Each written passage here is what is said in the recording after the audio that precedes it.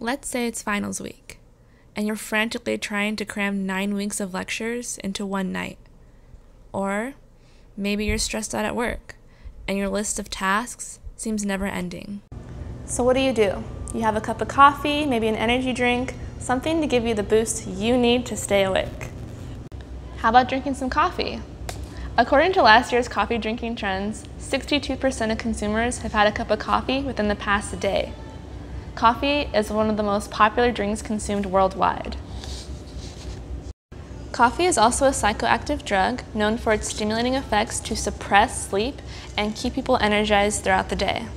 It causes changes in the brain that affect your mood, cognition, and behavior.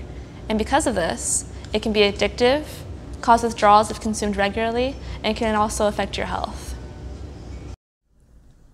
Caffeine can be found in coffee, tea, soda, energy drinks, and surprisingly, dark chocolate, ice cream, breakfast cereals, pudding, hot cocoa, and even headache medications. This is because caffeine is naturally present in the coffee bean and products containing chocolate. Caffeine is not found on nutrition labels, so if you look here, you'll notice caffeine is not present on the nutrition facts or the ingredients. This is because it's something that is not regulated and it occurs naturally in the product. So keep in mind, consuming these products before bed may not be a good idea. According to sleep.org, it may cause restlessness and cause you to stay up all night.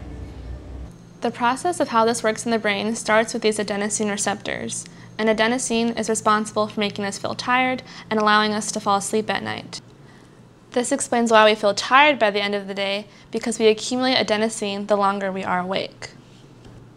When we consume caffeine, it binds adenosine receptors, blocking the natural calming effect we feel with adenosine and replaces it with caffeine.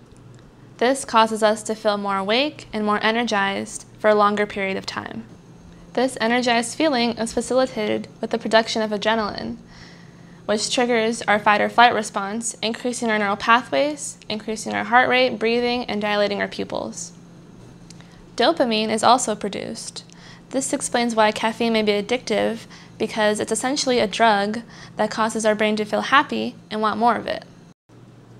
With each cup of coffee we drink, it increases the number of receptors in the brain, which causes us to build up a tolerance, forcing us to drink more coffee to feel the same energizing effects as we did before.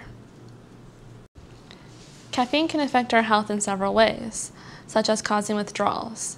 When we have all these adenosine receptors and we stop drinking caffeine, we no longer bind caffeine, and instead we bind adenosine, causing us to feel more tired, drowsy, fatigued, giving us headaches, depressed mood, and even causing irritability. Caffeine is also a diuretic, so it helps get rid of the excess fluids and salts that are already in our body and can help people with high blood pressure, heart disease, or even kidney disease. So stomach issues is another way caffeine affects our health. So when we consume more caffeine, it increases the amount of acid in our stomachs, causing it to feel sour or upset. Caffeine also helps boost our metabolism. So when we drink coffee, it increases our brain activity, giving us more energy. It could also help speed up weight loss when facilitated with exercise. Caffeine also contains antioxidants and vitamins that contribute to our daily nutrient intake. So in conclusion, caffeine increases our adenosine receptors, giving us more energy, increasing our neural activity, and boosting our brain function, and can affect our health both positive ways and negative. So when you get those late night cravings and want to grab the chocolate ice cream or maybe a cup of coffee for those late night study sessions, just remember how caffeine can affect your health. If you'd like to know more information, there's a website dedicated to all things coffee called the National Coffee Association.